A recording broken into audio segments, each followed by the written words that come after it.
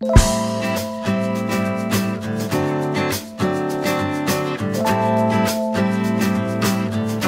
this is Dan from Gorse Valley Hops. I'm here with Theresa from Pearl Street Brewing in La Crosse. Theresa, can you please relate your biggest brewery blunder ever? Biggest brewery blunder yet?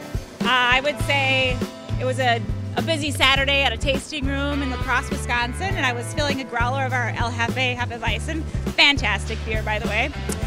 Bar was full of beautiful men that were all there for a bachelor party, and the keg blew, and I'm over here multitasking on a register, and it was like the fountain. Oops!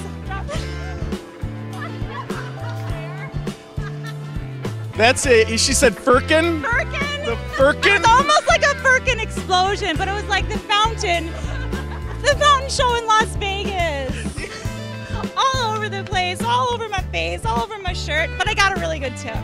It was worth it. From the bachelor party? Yeah. Thank you.